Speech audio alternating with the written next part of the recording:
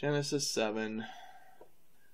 Then God said to Noah, "Go into the ark and your whole family, because I found you righteous in this generation." Keep that in mind when you think about the things he does later. What Noah does. "Take with you 7 pairs of every kind of clean animal, and a male and its mate, and 1 pair of every kind of unclean animal, a male and its mate, and also 7 pairs of every kind of bird, male and female." Okay, yeah. 7 days from now I will send rain on the earth for 40 days and 40 nights, and I will wipe from the face of the earth every living creature I have made. Again, he's got to punish those baby seals. You know, those puppies. He literally, Got of the Old Testament is the drowner of puppies. I want you to think about that the next time you see a litter of puppies just playing around. That he's like a man who came by and literally took each one of them and drowned each one at a time, just drowned each of them, every puppy, because the humans around them were bad in his sight, and yet he's not bad. Verse 5, "And Noah did all that God commanded him." Let me see if I got any notes yet. I make a note that for verse 4 and 19, "Even if every ice cap was melted, there's still not enough water in the world to flood the whole world." Yep. Okay. Noah was 600 years old when the floodwaters came on the earth, and Noah and his sons and his wife and his sons' wives entered the ark to escape the waters of the flood. Pairs of clean and... wouldn't it have been easier to just... This is new. Wouldn't it be easier to just tell Noah to head towards, like, the mountains? Some high point on the mountains, and then only flood up to that point? I'm just making sense of this. Anyway, verse 8, "Pairs of clean and unclean animals, of birds and creatures that move along the ground, male and female, came to Noah and entered the ark as God had commanded Noah. And after the 7 days, the floodwaters came on the earth." Okay, gotta kill them puppies. Verse 11. "In the 600th year of Noah's life," and blah blah, "on the day of the springs, the great deep was forth, the floodgates of heaven. The floodgates of the heavens were opened, and rain fell on the earth 40 days and 40 nights. So long for the insects too." Verse 13. "On that very day, Noah and his sons Shem, Ham, and Japheth, together with his wife and the wives of his 3 sons, entered the ark. And they had with them every wild animal according to its kind, all livestock according to their kinds, every creature that moves along the ground according to blah blah blah, pairs of all creatures that have breath of life, and blah blah blah." The animals were going in. Here's something that's interesting. So the God of the Old Testament wants to save the animals of the Old Testament. Otherwise, he would not have gone through the effort of having them all come to Noah. But he also wants to just wipe out the rest of the animals. It just seems... Again, a plague would have been way more efficient. It does the same thing without all this nonsense and drama. But again, they didn't know how plagues worked or what they were. And that even people nowadays can create a biological weapon that could do exactly what I'm talking about. And you don't even have to be God. You could just be an alien, or modern day humans in a lab can develop a disease. So it's not like this is a miracle. Verse 15, "Pairs of all creatures," yeah. And it says, "Then the Lord Satan shut him in." Verse 17, "For 40 days the flood kept coming on the earth, and as the waters increased, they lifted the ark high above the earth." In the dark and Middle Ages, kings would build massive fleets with ships, and they were always trying to build bigger and more powerful ships. They tried as best as they could to build just giant mega ships. And they couldn't, because wood alone was not enough to support the frame. It wasn't until we invented steel that we were able to build ships past a certain size. And even then, if it's not done right, it can still collapse. And so Noah did not have steel. Okay, and this is another one of those telltale signs that the whole thing is nonsense. The fact that he's sailing around in a ship that has been many times proven to not be possible. That wood alone could not have made the ship that he's sailing around in. I mean, there's 100 different arguments, and all it takes is just one of them to literally make the whole Noah story just look like a giant lie, the giant lie that it is. But that is definitely one of the easiest ones, is knowing that nobody has been able to recreate a wooden ship of this size that could actually float and not break apart. Well, here we are, and not only that, but this isn't just an empty ship. This is loaded full of stuff. Okay, great. Wow. Okay, so it says, verse 17, lifted the ark above the earth. The waters rose, increased greatly on the earth, and the ark floated on the surface of the water. How it's floating is amazing, considering how much weight is supposedly on it. 1.7 million species of animals, plus 40 days of food for each of them to live. Do you know how much crap you would have to be shoveling every day just to keep the crap from building up in the thing? Anyway, they rose greatly on the earth, and all the high mountains under the entire... See, okay, those people who want to say it's a local flood do not read their Bible. Right here, verse 19. They rose greatly on the earth, and all the high mountains under the entire heavens were covered. All. Not some. Not one. All the high mountains. Meaning all of the highest mountains under the entire heavens that were created were covered. There is not enough water in this world to do that. So this is, again, now into the supernatural nonsense category. And it was not a local flood according to the Bible. It was a global flood. It covered all the mountains. Verse 19. Genesis 7, chapter 7, verse 19. See, I like to hold people to their beliefs. Okay, people idolize the Old Testament. To me, the Old Testament is mostly nonsense. It's just garbage, most of it. I mean, I like the story of Joseph, but most of this stuff, like in Genesis and Numbers and all stuff, is just total nonsense. And I like to hold people to their own belief. They say they believe something. They say they believe the Bible. They say they believe in the Old Testament. Okay, good. I'm going to hold you to it, okay? You want to say, oh, it was probably just a local flood. No, verse 19 says it was a global flood. Oh, it wasn't really 6 literal days. It was just 6 figurative. No, it was 6 literal days. You better believe everything you say you believe or go home. I hold people to their beliefs, okay? They want to say they believe the Old Testament. They got to believe all of it. Not parts of it, all of it, okay? Verse 20, the waters rose and covered the mountains to a depth of more than 15 cubits. So they not only covered the mountains, but they were 15 cubits over the tops of those mountains. So that's what was that, 30 or 45 feet or something like that? Over the highest points of all the mountains. Every living thing that moved on land perished, birds, livestock, wild animals, all the creatures that swarm over the earth, and all of mankind. Everything on dry land. Okay, and here's the thing. It's just the humans are just going to keep being evil, and it's just going to keep going over. What, you went through all this effort for what? You know? They're going to do it again. Maybe make them not so evil. How about that? And not so much in their image. Right? Verse 22. Everything on high land that had breath of life in its nostrils died. Oh, that's nice. That's very compassionate. Verse 23. Every living thing on the face of the earth was wiped out. People and animals and creatures that moved along the ground, and the birds were wiped out from the earth. Only Noah was left, and those with him on the ark. Verse 24. The waters flooded the earth for 150 days. Wait, what? Oh, maybe it just means just flooded. I was going to say, I thought it was 40 days and 40 nights.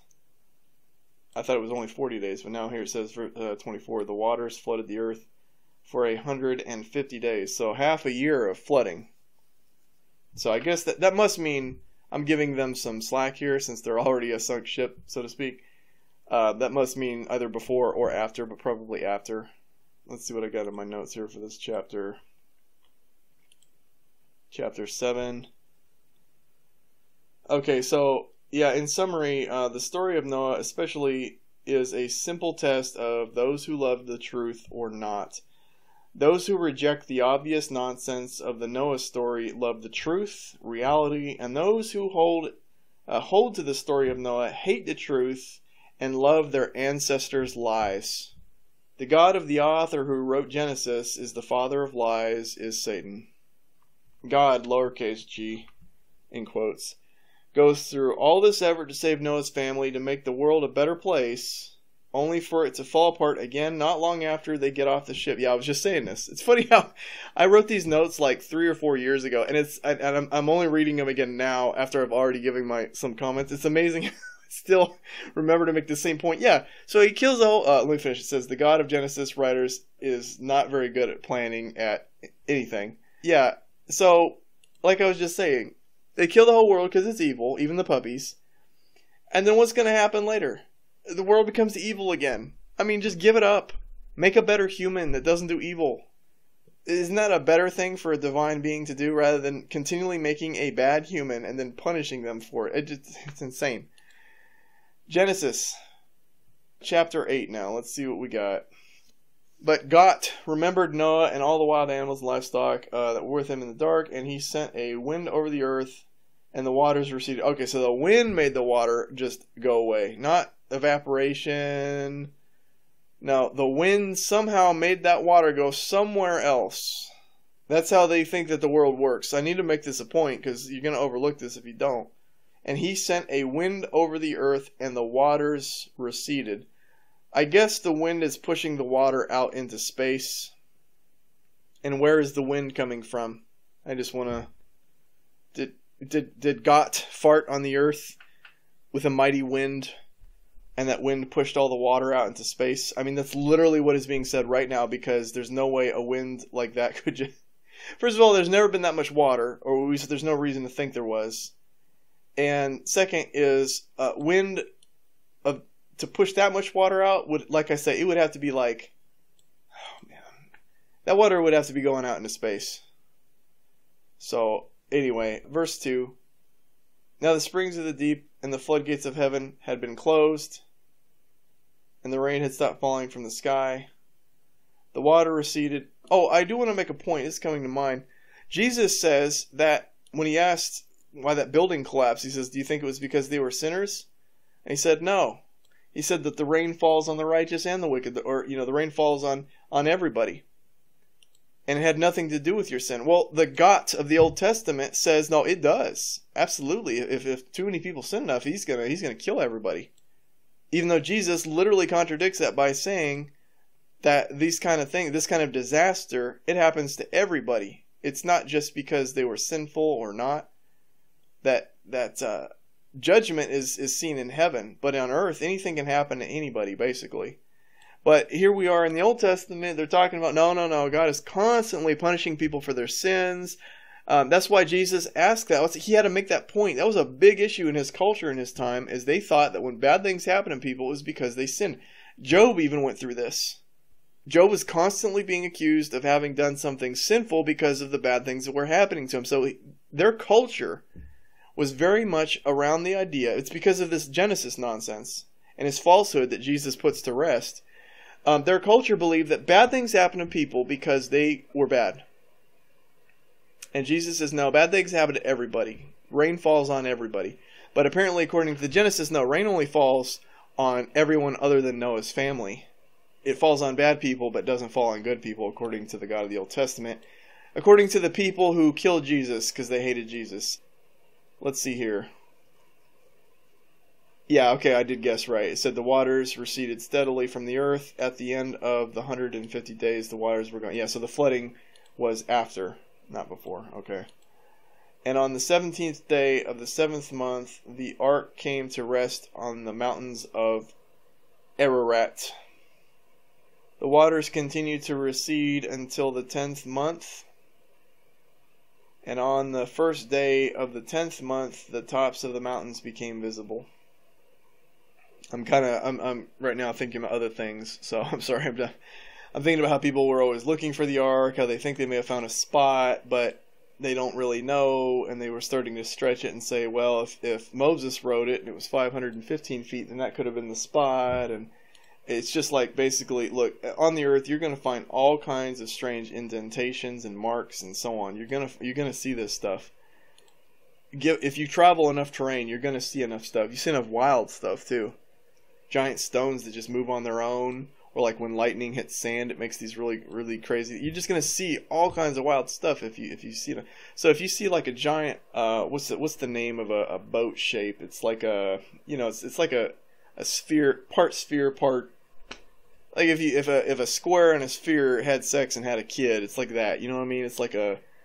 I know there's got to be a name for it, but I'm ignorant of what the name is. But you know what I'm talking about. It looks. Yeah, you know what I'm talking. No, not like a taco. I was thinking, what's a word that would? It's a taco. It's not a taco, you brain. You don't know what you're talking about. It's not a taco. A taco is. I guess maybe put two tacos together, like two taco silhouettes. I don't. Anyway, so they found this like shape out in the mountains somewhere, and they say, "Oh, that's got to have been where the ark was." But here's the problem: this thing was made out of wood, which was why it wouldn't have worked anyway. But if it was made out of wood, and if this was 6,000 years ago, there would be nothing left. There would be nothing left. There would be no crate. Why would there be a stone crater? Is wood stronger than stone? Does the rain around the wood cause the stone to shape differently? Is that what they're saying? Because I mean, there's no way there would be a stone crater that came from a wooden boat. Anyway, just I can't sometimes, you know. Anyway, people have been trying to find the ark forever, and I think that's a futile search because, like I said, if the thing was made out of wood, for how long ago it was, I wouldn't expect to find anything anyway. Anyway, let's see, chapter 8, verse 6. After 40 days, Noah opened a window he had made in the ark. Wow, it sounds like there was only one window. I guess if it's raining that hard, you would only want maybe one window. Oh man, can you imagine how rank that air is, right? All that animal crap. And sent out a raven, and it kept flying back and forth until water had dried up from the earth. He sent out... Hey, wait, I better have more than 2 doves, because you know they didn't always come back. Then he sent out a dove to see if the water had receded from the surface of the ground, but the dove could not find anywhere to perch because the water was all over the surface of the earth, so... Okay, I wanted to point something out here real quick. The fact that Noah is sending out the dove to check for land, why wouldn't God just tell him that it's safe? God, according to the story, told him that there was going to be like a flood 100 years later. Told him how to build the ship. Told him everything Noah needed to survive. Why wouldn't he then tell Noah, okay, it's time now. You're safe. Why would Noah send doves out? Is Noah not on speaking terms with God right now and he's just kind of doing it himself? Or just, you know, I've never really thought about it till now. Why the doves? God has helped him supposedly with everything in the whole story up to this point. Why does Noah have to do this on his own now? Anyway. It returned to Noah in the ark. He reached out his hand and took the dove and brought it back into himself in the... Oh, I thought I was about to say in the dark. Yeah, for sure, in the dark. How did you have light in the dark? It's raining outside. There's only one window. And if you have fire on a wooden ship like that, burning up breathing air and oxygen, this is a... Oh, man, fire on a boat like this? Anyway, yeah, he brought it back to the ark, not the dark. Verse 10, he waited 7 more days and again sent out the dove from the ark. When the dove returned to him in the evening, where he saw its beak was a freshly plucked olive leaf. Okay, so the waters flooded everything and killed everything. Plant life too, by the way. The God of the Old Testament didn't know about that, about how plant life will die and not come back. And yet somehow, after a couple days, there's an olive plant somewhere. And the bird is bringing back an olive leaf from what should have been a drowned plant. Alright. Even though it just got done saying that everything was covered with water. Even the highest points of the highest mountains were covered with water. So it wasn't like it was just there and it survived the whole... No.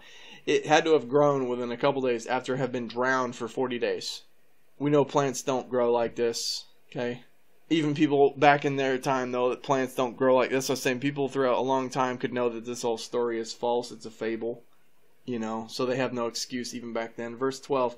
He waited 7 more days and sent the dove out again. But this time it did not return to him.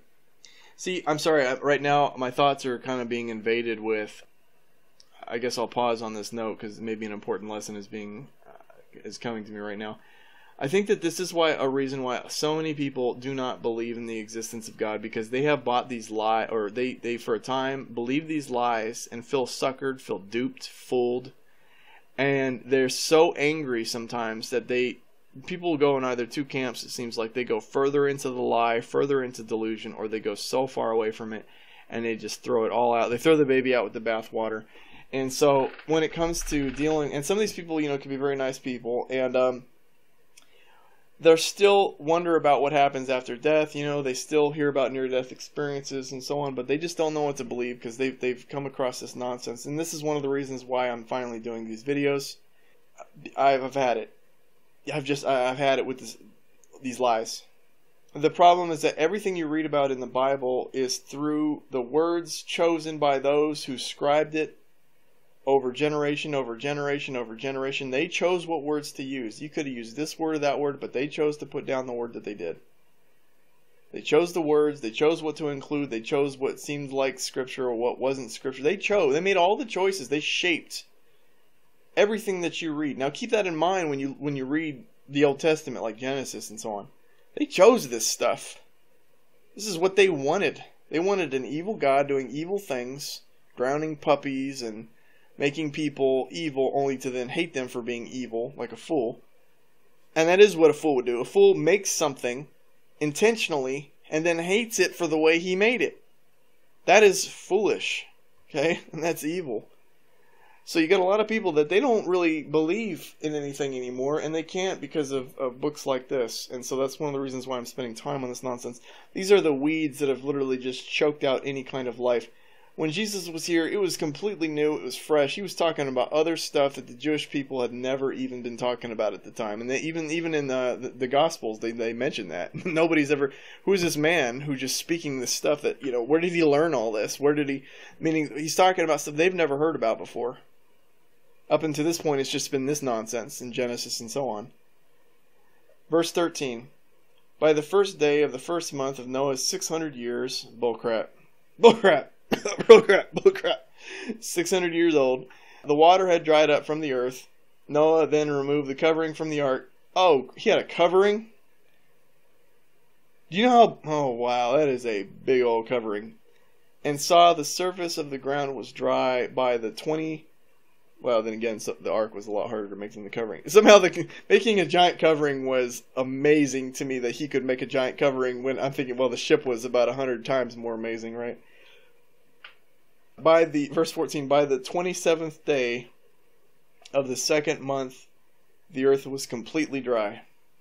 Completely dry? Really? Completely dry? Or do you mean partly dry? There's still lakes and oceans. Completely dry? Really? Okay. I'm just taking you for what you chose, the words you chose, teachers of the law, Pharisees, all you people who killed Jesus.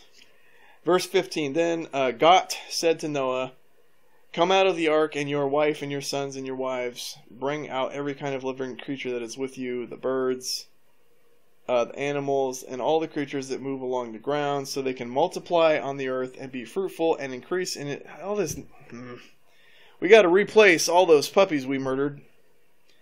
So get to mating, okay? Verse 18, so Noah came out together with his sons and wives and his sons' wives, all the animals and all the creatures that move along the ground, and all birds and everything. You couldn't just say everything. Came out of the ark, one kind after another. And then the lions were hungry, so they had to eat something. So there goes the unicorn, like Gary Larson would do in his Far Side cartoon. What happened to the unicorn? And you just see the two lions like looking at each other. Verse 20. Then Noah built an altar to the Lord, Satan, and taking some of all the clean animals and clean birds, he sacrificed burnt offerings on it. So, there are scarce on animals, and this clown is burning some of his own animals for God. Because remember, God loves killing innocent animals. He loves drowning puppies. I'm sorry, I shouldn't use the word. Got. I gotta get in the habit of using got. Okay?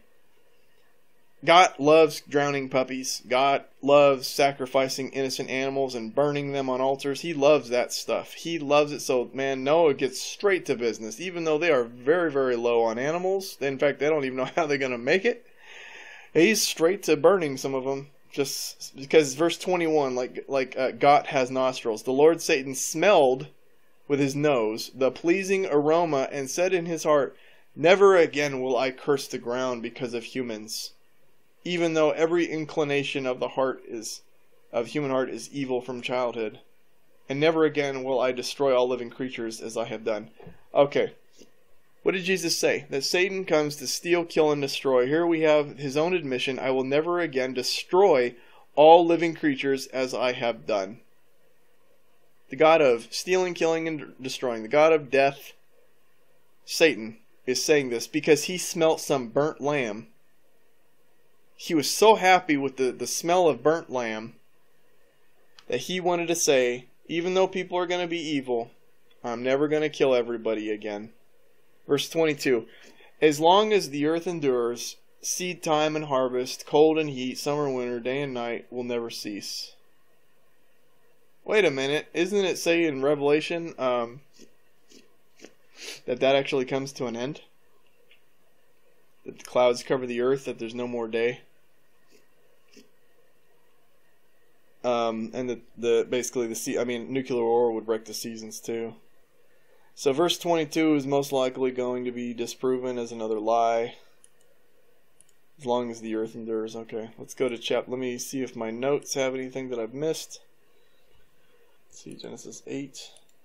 So for my notes, I put in Genesis 8 verse 21, this is literally false. All of the inclinations a human can have, all of them are not evil. How about Abel? Yeah, okay, yeah, good point, old Daniel. Or past Daniel. Very good point. He just gets done saying that all of what they're thinking is evil. But then later on, then there's people that he says that they're not all of what they're thinking is evil. You know, which one is it? Was Abel also evil? Or just Cain? But because one verse he'll say that they're all evil. Then the other verse he says that anyway.